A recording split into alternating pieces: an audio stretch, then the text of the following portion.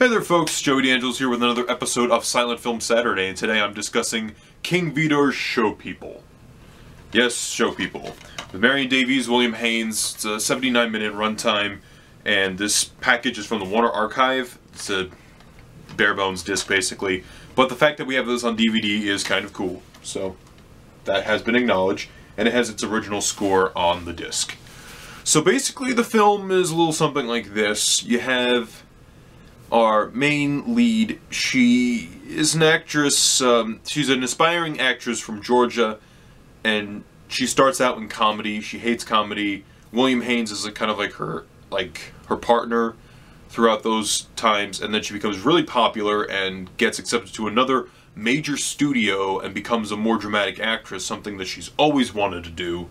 And then, you know, fame gets to her head.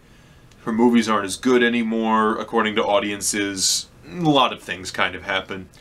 So, in this movie, you have Marion Davies and William Haynes. But in addition to that, before I begin, there's a lot of celebrity cameos. You have John Gilbert, who was in our episode last week, the show. You have Douglas Fairbanks, Charlie Chaplin, William S. Hart. It's just a lot of cameos, especially in this one sequence where you literally pan and you see almost an MGM best of at the table. Right, Adore, you know, all these people just sitting at the table. Just, okay, cool. You know, so that's a lot of fun to see in the movie, just to point out all those cameos. Like, oh, look, it's John Gilbert. Oh, it's Douglas Fairbanks. You know, that's kind of neat. Another thing I like to mention about the movie is that there's a couple performances I really liked. I love Marion Davies in the film. She's really funny, but also was able to handle the dramatic moments in the film. She's really sells being like a young, aspiring actress in the very beginning. She's very charming. The first half of the film is very charming.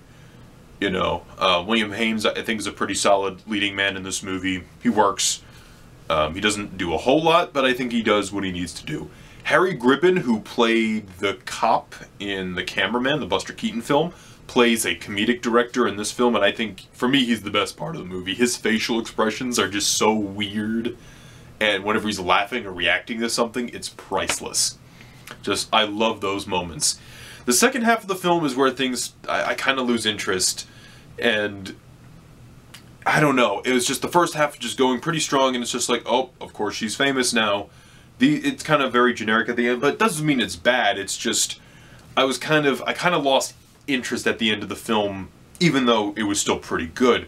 So the only other King Vidor film I've seen thus far was The Big Parade, which I reviewed a long time ago on this channel. I love that movie, and I honestly probably prefer that one over this if I was talking about King Vidor movies, and I hope to review some more in the future. But overall, if you like seeing cameos of silent film stars, you like charming love stories about Hollywood, the glamour, the glitz, Marion Davies is very good in this movie. You should check it out.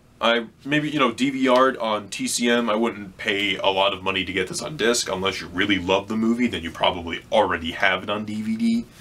So, next time I'm reviewing the Sergei Eisenstein film, Strike. See you guys next time.